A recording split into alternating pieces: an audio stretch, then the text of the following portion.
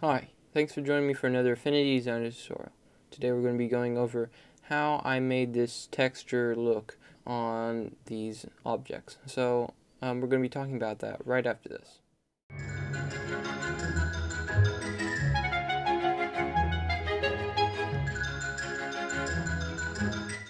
Okay, so how I did that is I went online and got some brushes.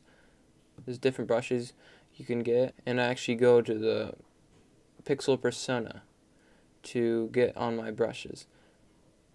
So I go here to brushes, and it's the Frank Inton Texturizer Pro sample. So this is just a sample. You can buy the full of what he has. I'm going to put a link in the description for these brushes that I downloaded for free so that you can do the same type of texture I do here. Okay, so then I grab my paintbrush, and you can adjust the settings up here as you wish. I'm going to click hardness up to 100% and turn the opacity down a bit so that when you start painting it starts doing a bunch of random texture. It's a brush that sort of randomizes the dots and things, so that's what it does. And I sort of turn down the opacity. You can turn up the opacity to make it totally white, and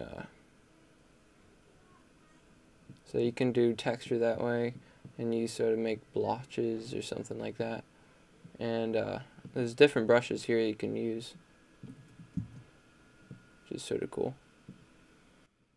So then you can, and then up here you can go to color to change the color and opacity here. So this is just really simple. This tutorial is basically just to show you how I created that textured effect on these play, stop, and pause symbols.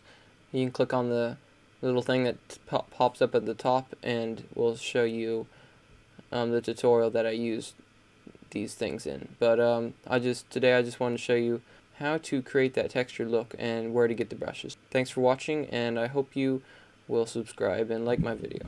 Thanks.